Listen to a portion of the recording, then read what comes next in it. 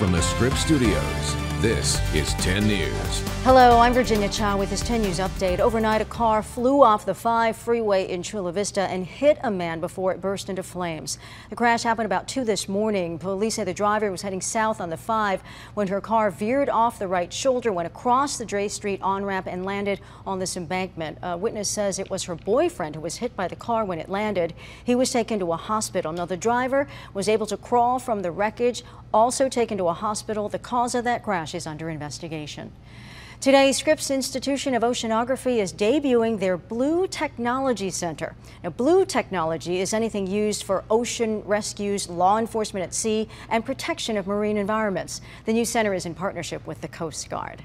Well, golfers hitting the course again today as the Farmers Insurance Open continues at Torrey Pines. There are a number of big names competing, and one fan favorite is a step closer to making history. If Tiger Woods goes on to win this tournament, he would be winning his 83rd career PGA Tour victory, and that would set a new all-time record.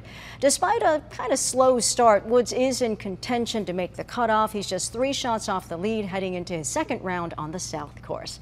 And let's get you caught up on the forecast as we head into the weekend. Megan. Well, if you are headed out to the Farmers Insurance Open, I'm forecasting a high of about 66 degrees in Torrey Pines today. We're going to see some clouds and fog in the morning, clearing out to sunny skies with spring-like temperatures this afternoon. 60s for the coast and mountain communities, 70s inland and in the deserts. More of the same tomorrow, and then cooler and cloudier on Sunday, but not by much, just a few degrees. Temperatures will be warming back up as we head into next week with more sunshine. Inland neighborhoods in the mid-70s today and tomorrow, and then again Tuesday, Wednesday, and Thursday. Briefly cooler Sunday and Monday, but highs still pretty close to 70 for the warmer spots. Should still be pretty nice. Virginia? Thank you, Megan. For the latest news, weather, and traffic, just go to 10news.com, or you can download our free app from your app store. For 10 News, I'm Virginia Chow.